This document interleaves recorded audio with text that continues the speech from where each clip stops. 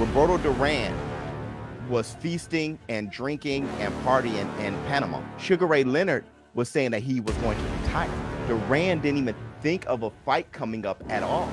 He was 190 pounds. Sugar Ray Leonard and Duran's manager made a deal, and they had a fight in the next month. The manager called Duran and said, hey, you got to fight. Duran said, when? He said, next month. Duran said, I'm 190 pounds. What are you doing? The manager didn't check up with him to see where he was at.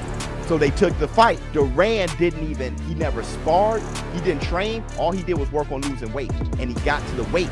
That weight cut was so bad for that month that he didn't have the energy to chase down Sugar. He was bone tired. He said, I quit. He couldn't do anything. His body was weak. But with you not knowing that, you just think it was Sugar Ray Leonard's style.